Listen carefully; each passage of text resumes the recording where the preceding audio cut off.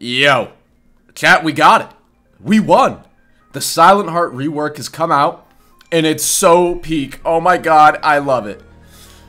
Yeah. In the history of Deepwoken, reworks have always been a real strange, topic, because reworks in the general sense don't really happen.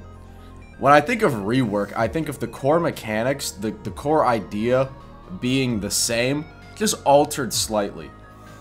But that's not really how it goes in this game. Starting with the Wayward Gem, we were promised a Wayward Gem rework, and then months later, we got it. And it was just a nerf. And not like a slight nerf, a hard nerf. We've found ways to play around it now with long wind-ups, things like Eclipse Kick. But when the rework first came out, that kind of shit didn't exist. It was just a nerf. And then we got the Jet Striker, quote, rework, which was just a massive buff.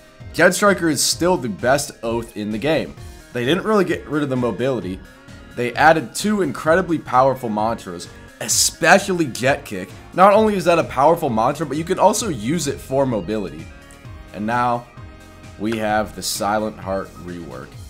Honestly, when I look at the Silent Heart rework, the first thing that comes to mind is that this was the core concept for Blade Harper, but they got into a time crunch and they're like, well, instead of making Blade Harper this, let's just scrap all of that and throw something together real quick.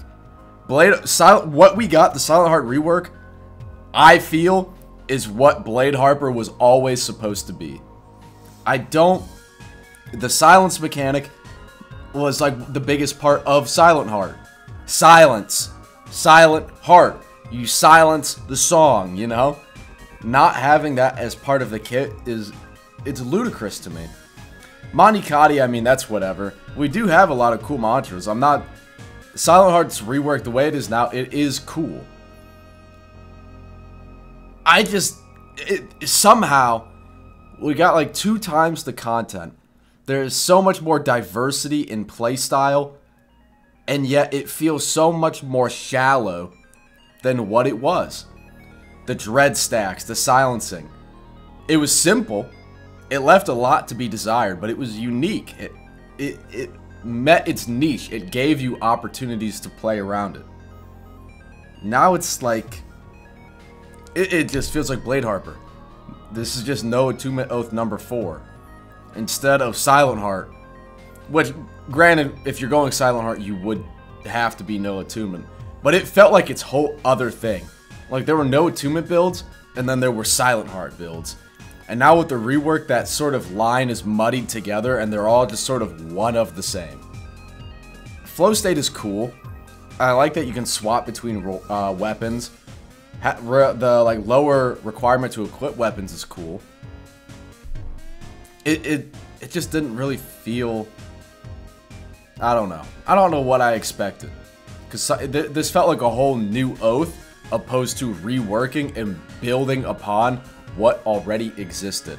And I'm positive by next Friday there's going to be so many ridiculous buffs to Silent Heart that it's going to be unplayable for the next week. You can't even get on the game without getting slammed by a Silent Heart user.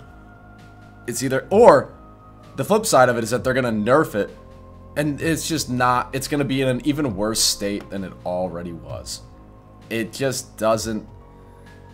It doesn't make sense to me, man.